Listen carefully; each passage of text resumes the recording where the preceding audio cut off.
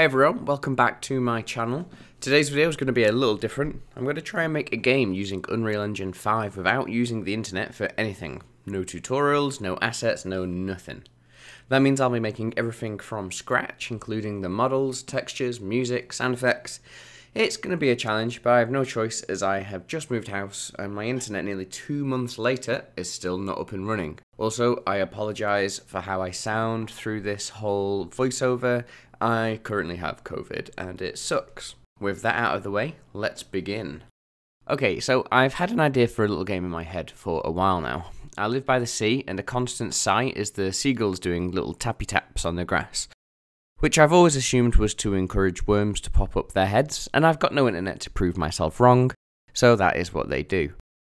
So I thought this would make a fun little game jam scope kind of sized game, where you control a seagull and you have to do tappy taps and then eat the worms, almost like a whack-a-mole type game. First things first then, I had to start up a new Unreal Engine project. I wasn't sure if this idea was even going to be feasible, as I wasn't sure if I'd be able to open up UE5 without an internet connection.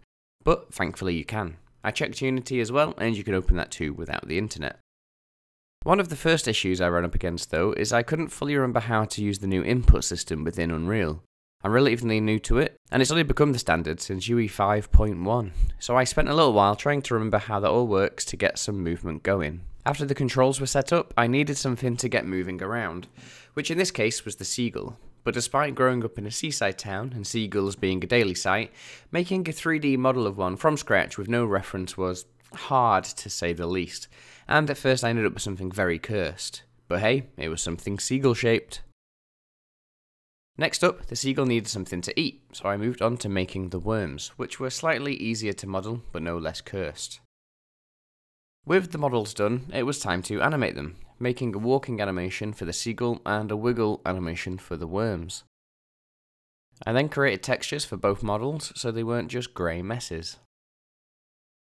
With the models, animations and textures done, I figured it was time to actually start implementing some gameplay. For the sake of speed, I was doing this in Blueprints and I wasn't being particularly efficient or using best coding practices, which I feel is fine for little projects like this. The basic idea is the worms have a few timers running for when they should animate up and animate back down. I ended up indicating there was a worm underground with these dark grey circles. The player then needs to hold the spacebar to fill up their stamp meter, and once full, any worms in an area around the seagull will rise up.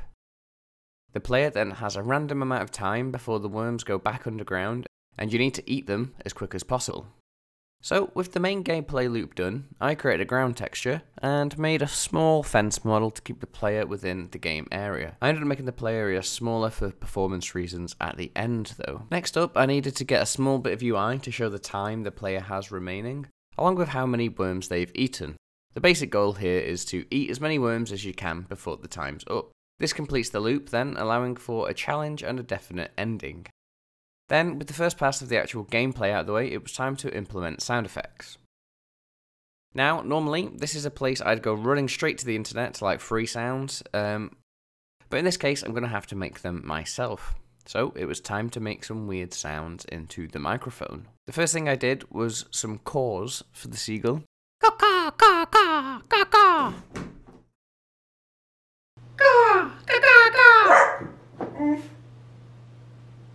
The dog's not impressed. Followed by some disgusting wet sounds to emulate a wiggling worm.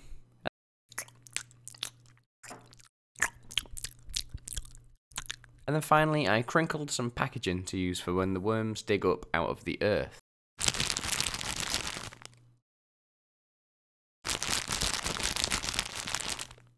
And then once implemented in the game, they sounded a little something like this. Caw, caw, caw. Caw, caw, caw, caw. Caw, caw, caw, caw.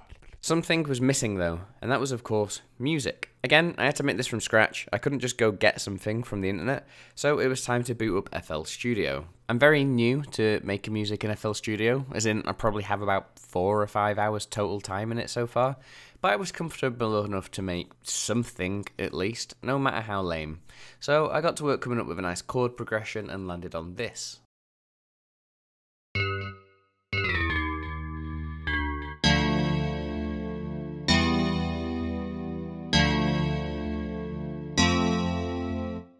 I was using the Flex synth within FL Studio, and I settled on this preset which made it very chirpy.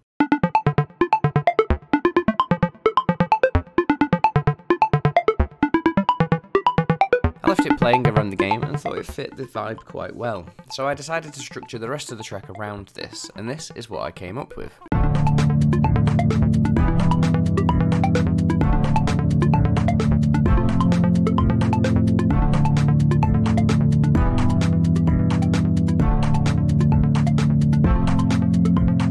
Implementing this into the game was as simple as starting it playing in the level blueprint on begin play, and this is how the game is with all of the sounds in place.